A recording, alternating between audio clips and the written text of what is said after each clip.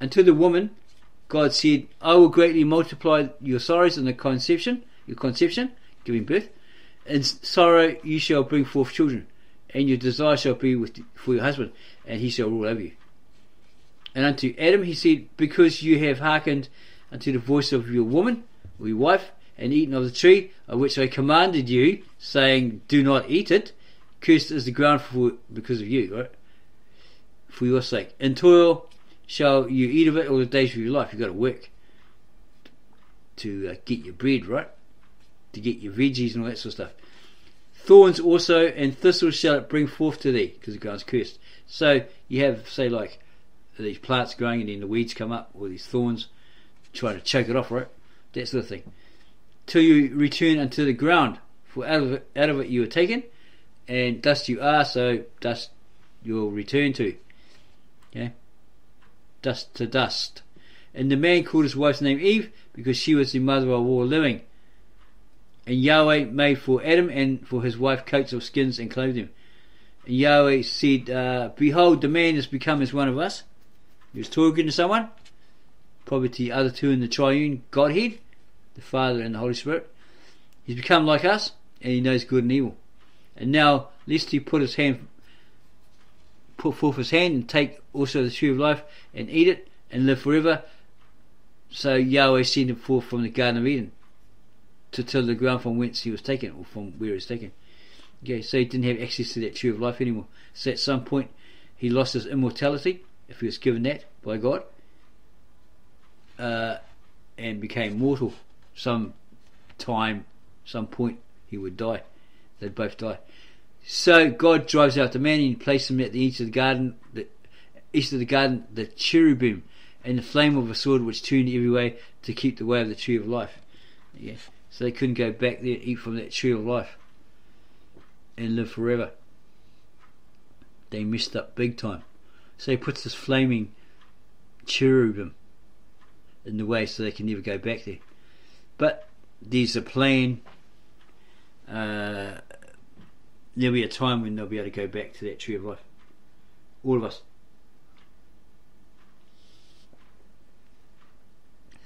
Eat of that tree of life, according to the scriptures. The story of Canaan and his descendants. And the man knew Eve his wife, and she conceived and bare Cain, and said, I have gotten a man with the help of Yahweh. And again she bare his brother Abel, and Abel was keeper of the sheep, but Cain was the tiller of the ground. And in process of time it came to pass that Cain brought of the fruit of the ground an offering unto Yahweh, etc., etc. And you know that he killed his brother, and he was ousted from the presence of God and out of Eden, and he went into the land of Nod, wandering. And he says, oh yeah, my punishment is greater than I can bear, God. Look, you've driven me from this day, this age, this era, this eon, okay, away from you. You know, that's bad enough, but even worse, I've got to put up with, you know, I've got to live for the rest of my life. Well, he says, well, the bad thing is, I've got to put up with, you know, the rest of my life that I killed my brother. Yeah, sure, I'll probably live with that, but to live without you not being your presence, God, well, that's like really harsh, you know. But he says, you know, if I go into another land, other people are going to find me and they're going to kill me. Yeah, from God's face will be hid, you know, out of his presence, he means. God will still know where he is, still see where he is. And he says, yeah, but whoever finds me in that other land will kill me, alright? So God said, no, they won't, because they'll, if they do, there'll be revenge on them 7 times 70. Okay? Or 7 times 7, whatever. 7-fold. And Yahweh appointed a sign for Cain, lest any finding him should smite him. If they kill him, well then Cain will have his vengeance. There'll be vengeance will be put upon that person 7-fold. Okay? So Cain went out from the presence of Yahweh and dwelt in the land of Nod, on the east of Eden. And Cain knew his wife. He found a wife, he took a wife, and then he slept with her, and she conceived and bare Enoch. So there's no incest there. Didn't take his sister with him, all that sort of stuff. Okay? It says right there, Cain knew his wife and she conceived. Okay? He took his wife and conceived in the land of Nod on the east of Eden. Enoch And he built a city. He built a city and called the name of the city after the name of his son, Enoch. And unto Enoch was born Irad. And Irad begat Methuselah. Where the heck is Seth in here? It should be Seth. No, sorry. Yeah, that's right. Cain knew his wife, and he conceived and bare Enoch. And he built a city and called the name of the city after the name of his son, etc. And Lamech, etc. And then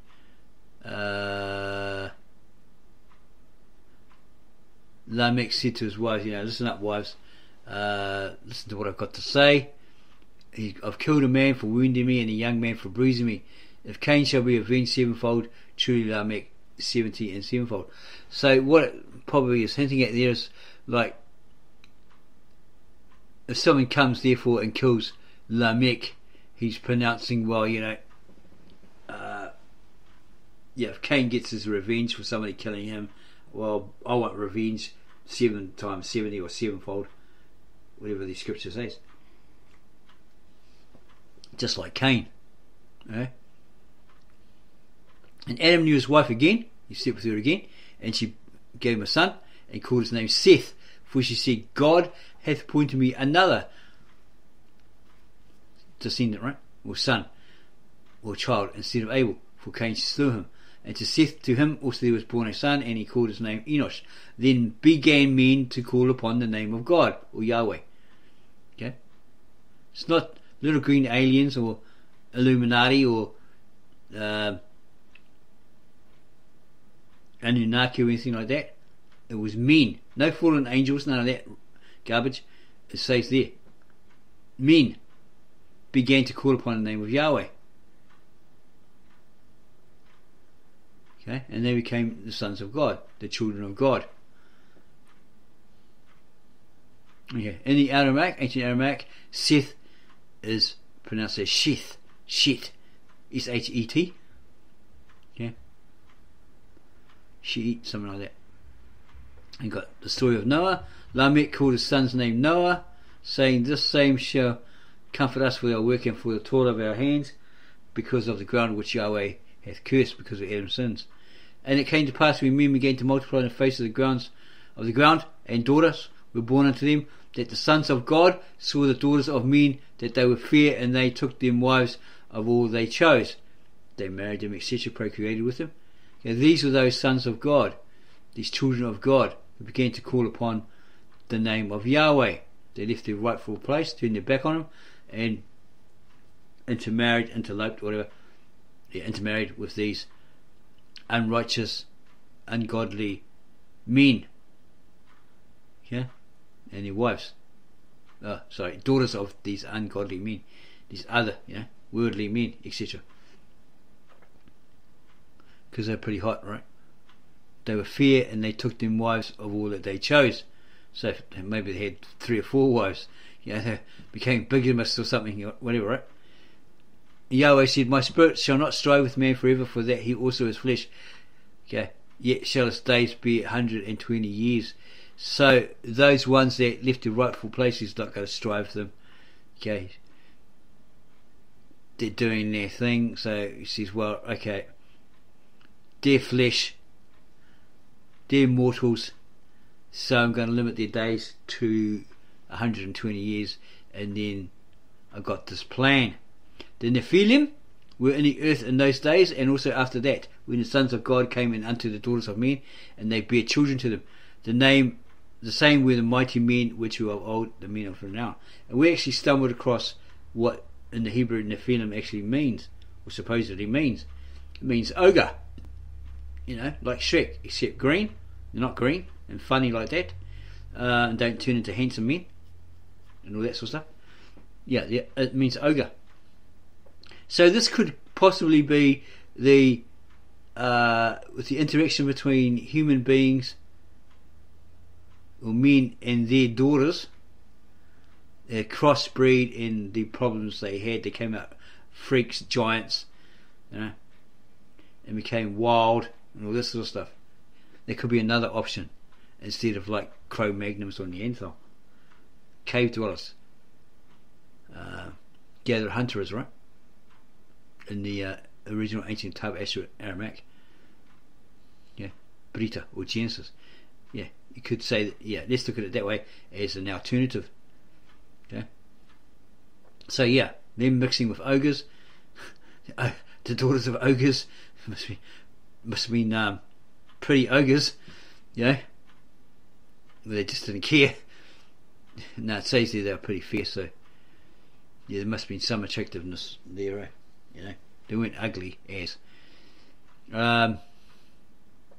Yeah, so Yahweh saw that the wickedness of man was getting great in the earth. It was getting greater and greater, right?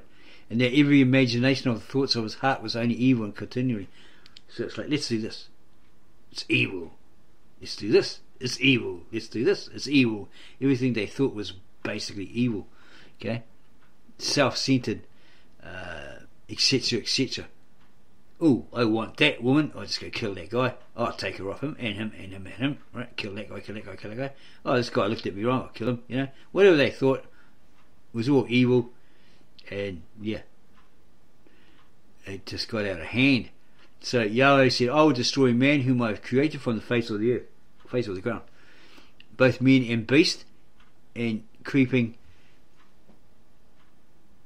things, and fowl of the air, for it repenteth him that he had made them. And mainly he was like sorrowful, you know.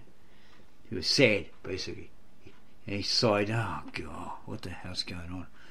I have to stop all this madness. How can I do that? Oh, I have to destroy them all. Yeah. Probably why he killed the beasts as well, because they use your imagination, you know. They were doing everything and anything. Anything and everything. It was wicked, right?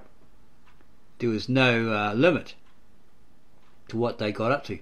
But Noah found grace in the eyes of Yahweh, and Yahweh said unto Noah, he remembered it, right? His righteousness, he was righteous and all that. Him and his wife and his 3 sons and their wives. Yeah. It comes out and all the house into the ark, etc., etc. And then the flood came. Everything died. And, you know, the rest of the Noah story. And they all come out at the end.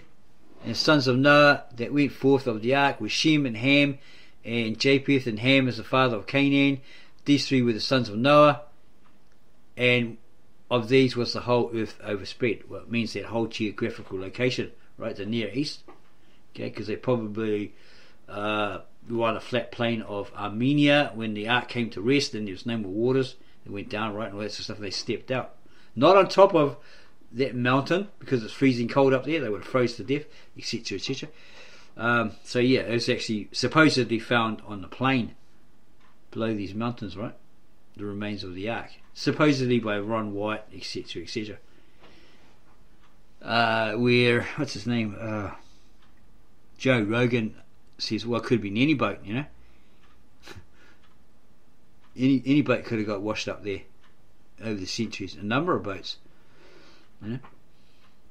But this guy that he talked to in the backstage or whatever said, no, it really is, we found it, you know, all this sort of stuff.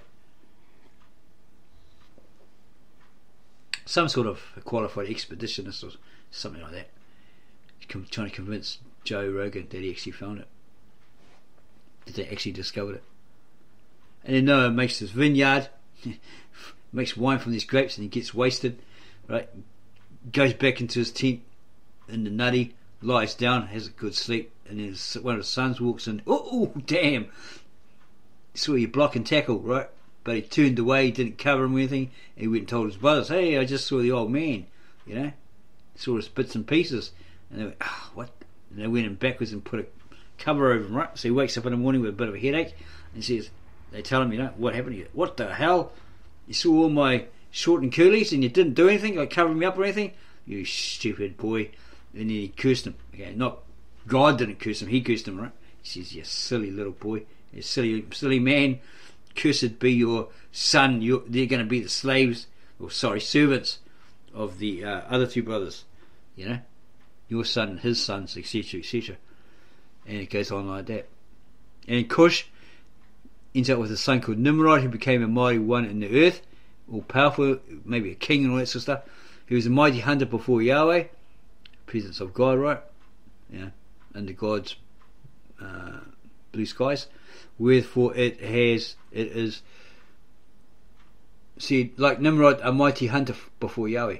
And the beginning of his kingdom was Babel and Erech, or Iraq, one day Iraq. Well, Erech at that time, which became modern Iraq, centuries and centuries later, millennia later. And Akkad and Calneh in the land of Shinar. Out of that land he went forth into Assyria, and he builds Nineveh, and Rehoboth, Ir, and Calah, and Rezin between Nineveh and Calah, the same as that great city. So that's all Mesopotamia, Syria. Okay, it's not Africa or any place like that. Okay, so it didn't all start in West Africa, East Africa, South Africa, whatever. It all started there. Mesopotamia, Syria, right? The Euphrates, Tigris, all around that area.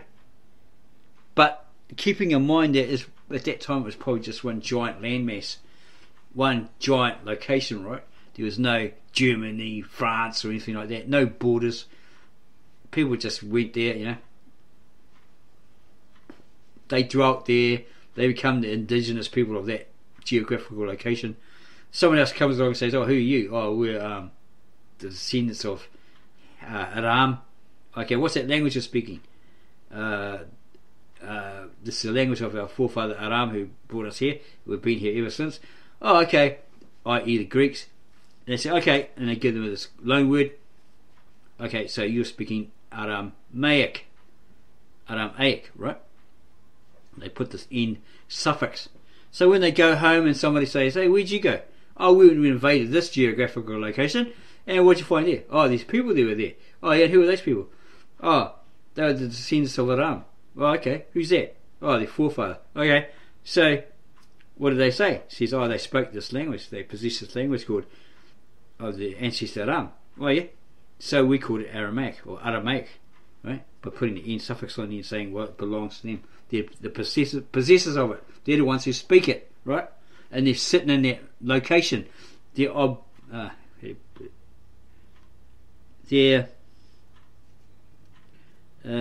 that word we're looking for?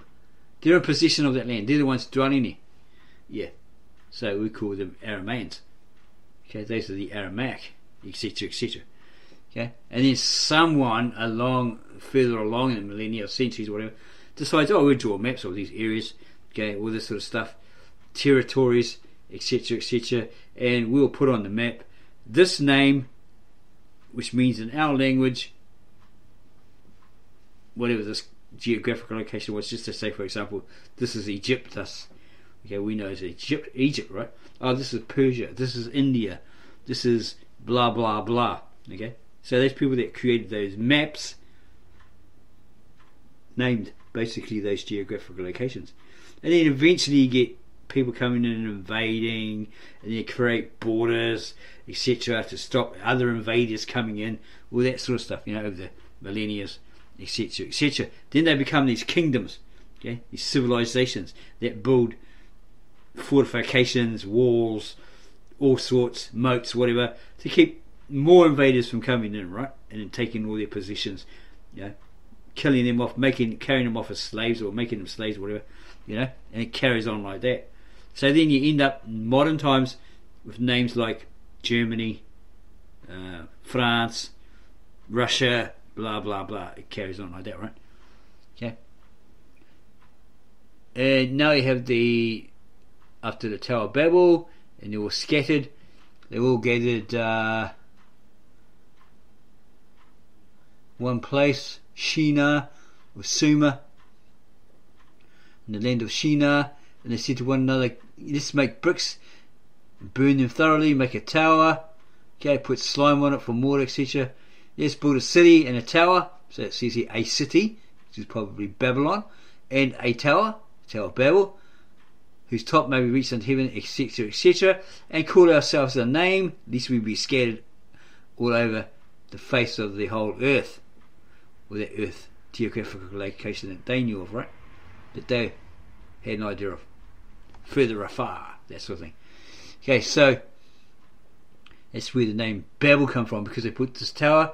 Supposedly God comes down to look at it, He says, well, they'll be able to, if they can do this, they'll be able to do anything. So let's put a stop to it, cause some division, scatter them, right? Give them these new languages, variant languages, so they can't understand each other. Okay? And that's basically what it became, was Babel. Pass the bricks, mate. He's down up the top, an Aussie, right?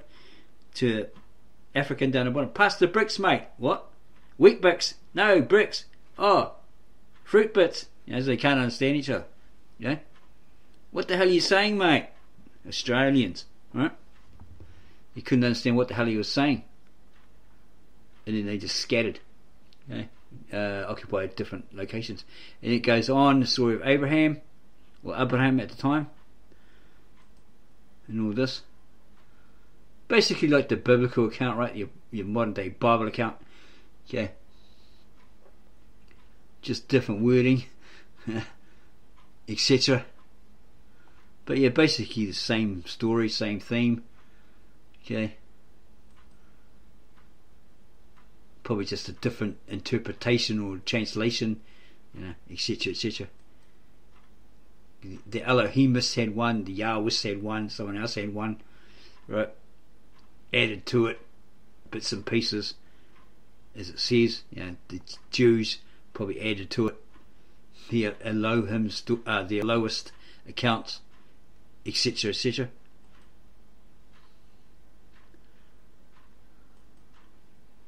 Okay, so it goes through all that. It's the book of Genesis. Interesting to see what it says in the book of Exodus. It's Genesis. We're going to get skip forward here. Have a look at the book of Exodus if it has it. Still Genesis. Go a bit further. No, okay, went too far.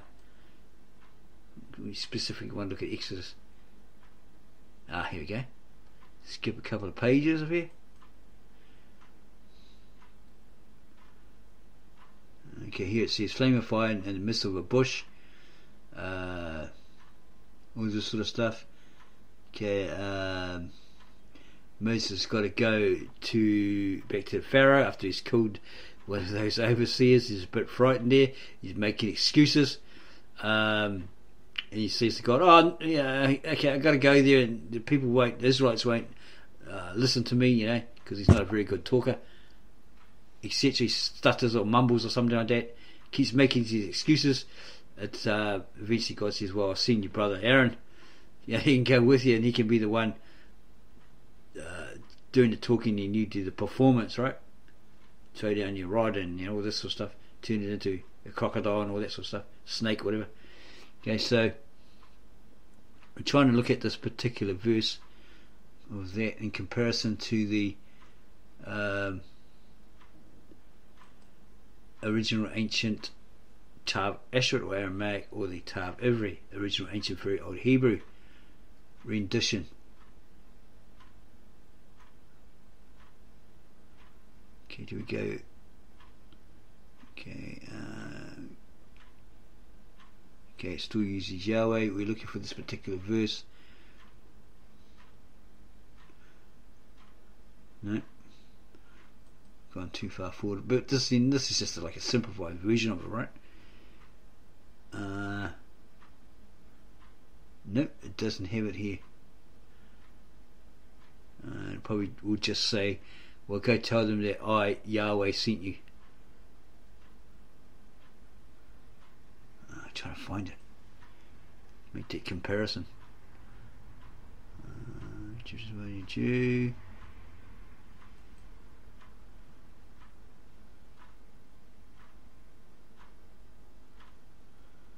Okay.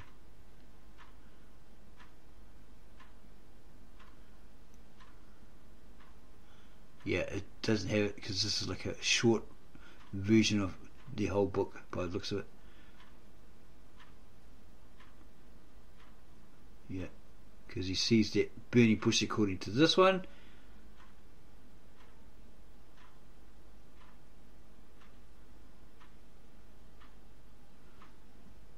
Okay. Yeah, it's left that bit out. Here, Asher, here, it's left that bit out. Okay. So it continues. Not too sure if it does shows the New Testament. We have a peek. Okay, Samuel. Yeah, it's probably just the Old Testament.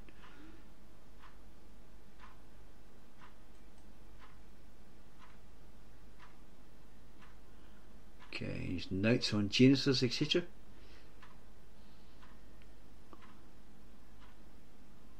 Yahweh was the page 3, chapter 2, 4b. Yahweh was the name of the tribal god of the Hebrews.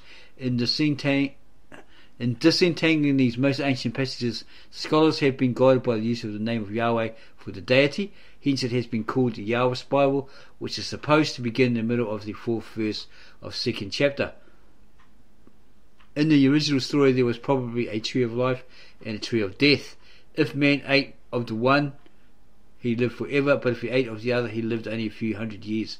But deceived by the serpent, he ate of the tree of death, and so he lost his immortality. Page 5, chapter 3, in regards to the serpent, the cunning, subtle serpent. Among savage tribes it was a common belief that serpents ate dust, and with lizards and beetles were immortal. In the most ancient Semitic epic, the serpent steals the life plant from Gilgamesh while he is bathing in the brook. When he discovers he had lost his immortality, he sits down and weeps. The story of the fall is taken from an earlier savage myth that man has been robbed of his immortality by these rivals. Okay, page 5, chapter 322. Lest they might live forever was the sole reason apparently why they, Adam and Eve, were driven out of the garden.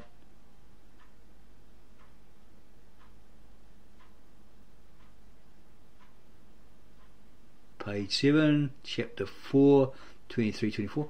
These verses were taken from the most ancient literary material used by the Yahwistic writer.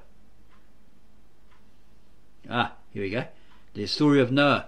Page 7, chapter 6, verse 1. The Babylonian deluge myth, as found in the cuneiform tablets, is believed to be the origin of the biblical story of the flood.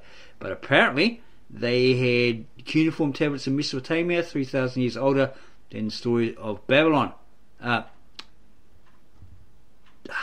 cuneiform tablets that were like 3,000 years older than these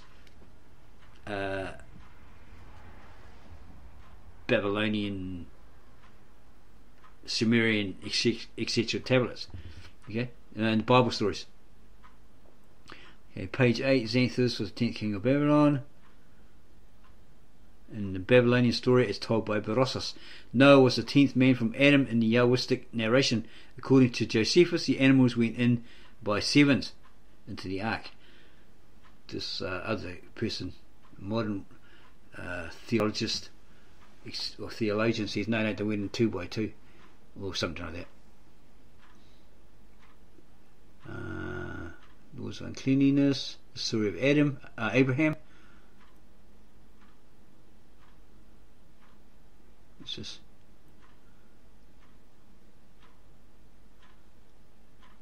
it's got a lot of good notes here. Cush with a C was the son of Ham, Akkadian, ancient Akkad Shinar, Babylonia. Nineveh was probably settled 3000 BC. In the ancient Sumerian language, the temple was called Temanki, or the house of the foundation of heaven and earth. R.F. Harper. Story of Abraham, page 11, chapter 11:28. Ur of the Chaldees. The Hebrew Yahweh was originally a Turanian deity. So where's Turania? Yeah. See how it's got this IA here? It's probably something like terrain. Right? This is a end suffix. It's a Greek loanword, meaning that this was this location was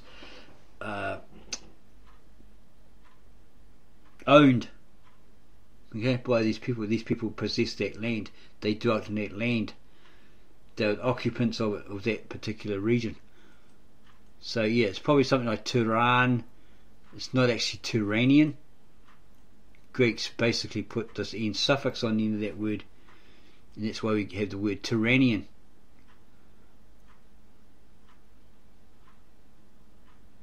Okay, there's more notes here.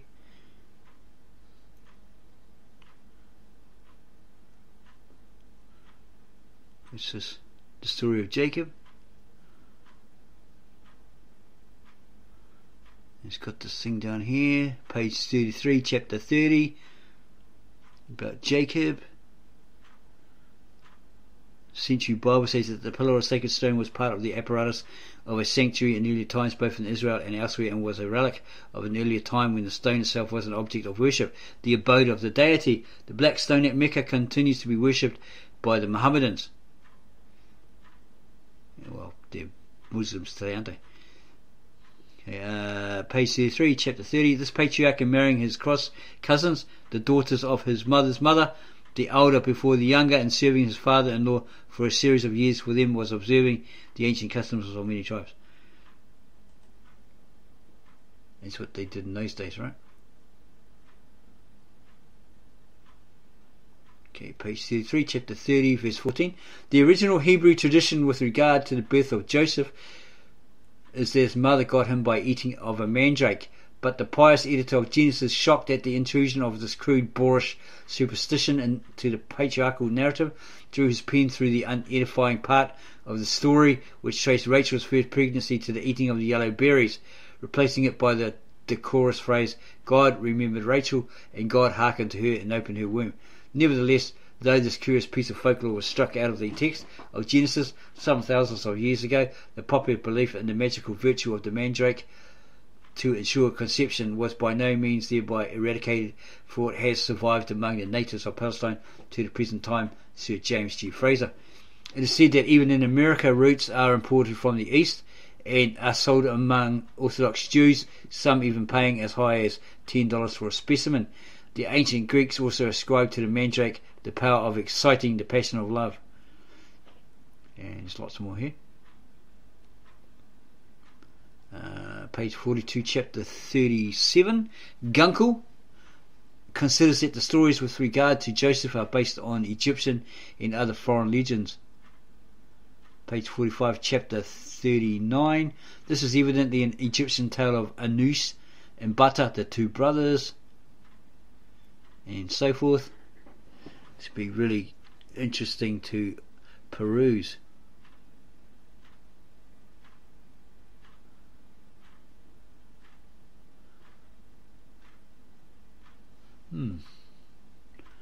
Story of Moses. In Genesis, the writer describes the march of the patriarchs from the country of the Euphrates to that of the Nile. 400 years later, the family of the patriarch has developed into a nation, and the national history may be said to commence in Exodus, in the book of Exodus. Josephus says the Israelites dug canals and built pyramids and cities.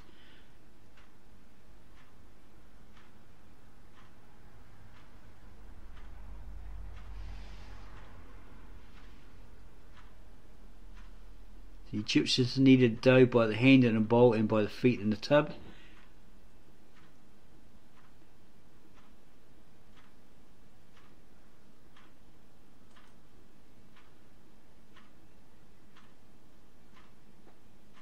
Wow, this is really good. Really informative.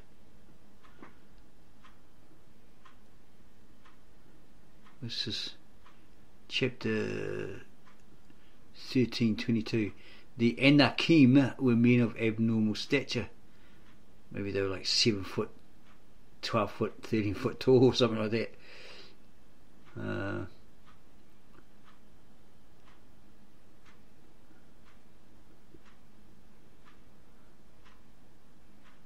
Wow, this is really, really interesting.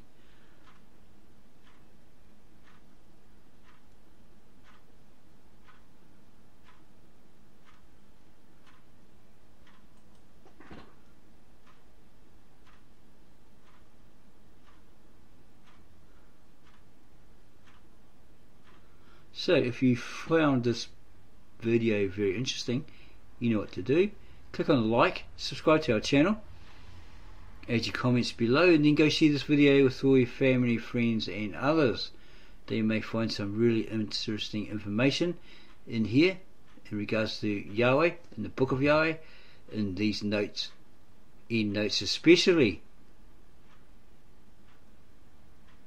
It may increase their understanding of biblical scripture, the history, etc.